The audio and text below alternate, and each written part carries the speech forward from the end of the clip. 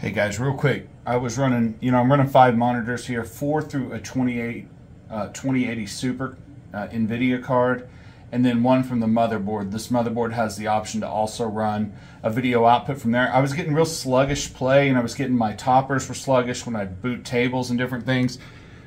And looking around online, if you open up the VLC player as part of your pinup system, so just your VLC application, this fixed me up. So just go to Tools, sorry if you guys can see this, Preferences, and then go to All Options down, Show All Settings, and then go to Video Codecs right here, FFMG, and then change this threads right here.